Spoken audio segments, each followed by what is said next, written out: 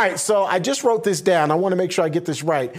The whole Inflation Reduction Act and Bidenomics, is that a political shell game, basically?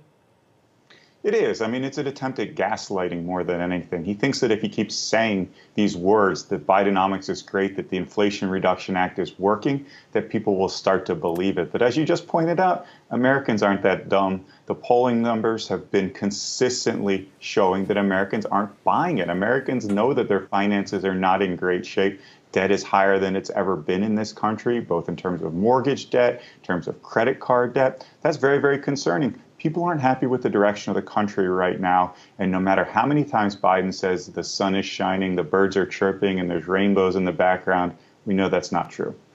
You know, they often, and when I say they, it's the administration, they often try to kind of create this picture, this rosy picture. Oh, yeah, inflation was high last year, but it's now down significantly. While technically that's true, the reality for many people is that inflation is still prohibitive.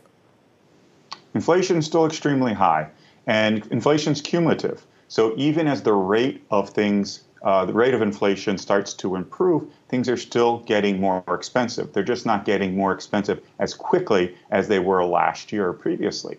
And so inflation is improving, and we should be happy about that. That's a positive thing. But we have to look at the causes of why that's happening, and it's certainly not Bidenomics. What's taking place here is the Fed is taking extraordinarily aggressive actions, the most aggressive actions when it comes to rate increases that we've seen in 40 years plus.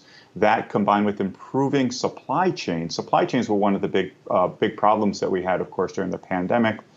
That is the reason why our inflation situation has begun to improve, not because of Bidenomics, which, if anything, has probably made things a bit worse.